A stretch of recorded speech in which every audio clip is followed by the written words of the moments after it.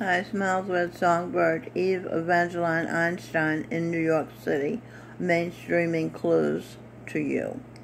When you're raising your children, they're green as green tea. Would raise them to be the best versions of themselves that they can be.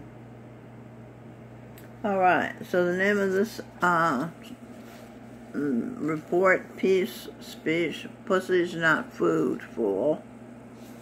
Somebody thought the Father approved of a body designed to be made love to by the spouse putting their mouth on the pee hole. How cruel do you think the sun god is? Cleanliness is next to godliness. Manliness would never eat so close to where you sit. Get your mouth out from down there. No wonder it's hard to get a kiss in the mouth on your face. Sex with your spouse shouldn't leave a bad taste in your mouth. That's bullshit.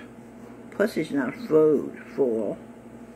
Eat some watermelon and go to school. You eat pussy, you suck dick, then kiss the baby.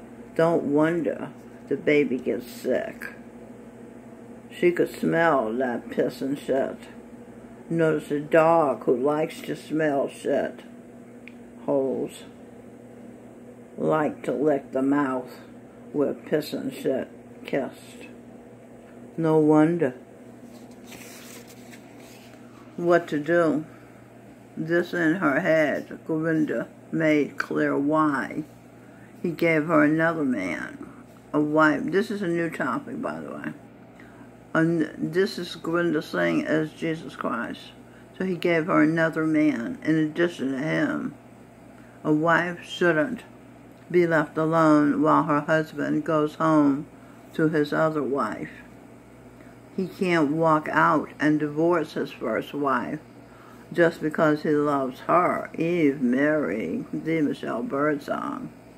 Then if he did that, or snuck around and pretending she's the only one, he'd be no better than the guy who broke her heart, her first husband, Edwin Birdsong, a snake. So he did not. So Govinda did not forsake his first family. Then he gave her an immaculately conceived baby. Then, without Eve, Mary, the Michelle Birdsong knowing any of what was going on. I don't like hell. Okay, I think I'm on another topic. So he gave me a baby, he married me, okay, and says I'm his number one wife. Since he's Jesus Christ, that's good enough for me. I'm not saying he's good enough for me. I'm saying the deal is good enough for me because he's promised he would never neglect me. And he always keeps his promises. So, you see. And he gave me another man, Michael Bublé, Adam, my first man, when I was Eve. You see. So we both have the same needs. And we feel comfortable in each other's presence. Because we were the first couple to be together. So when we're... Okay. Alright, so let me move on. I don't like hell. As a child, I attended church 2, sometimes 3 times a week.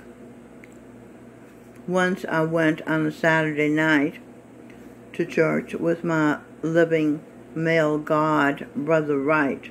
Now my son sing birdsong. Okay, so that's all I wrote. So I suppose I have to elaborate on what happens next.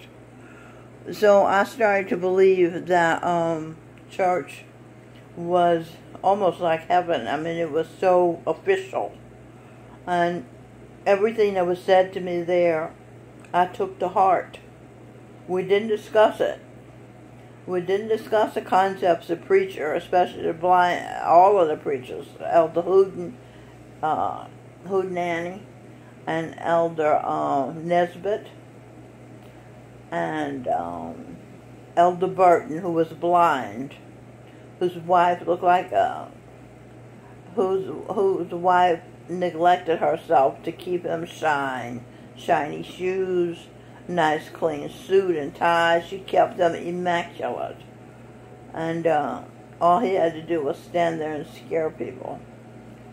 But everybody wasn't scared by him. I was 5 years old, and he screamed, "To hell for a burning hell for eternity." And my mind, my imagination, produced hell for eternity, because I had no boundary from his voice to my manifestation. That's how it worked. And that was to be my condition until recently, where whatever I heard, I took into me as a part of my reality from certain people, especially black people, the cursed people, the first people who were Jews, and the ones that killed Christ. Okay, so I think I've said enough. Remember, pussy's not food, fool. Okay, I'll talk to you. You can check out the previous video to know how to make love to your wife. It's called Tickle My Clit Until I Come, and you will be my number one. That's what you're supposed to do down there. You're not supposed to put your mouth down there. Okay, so long.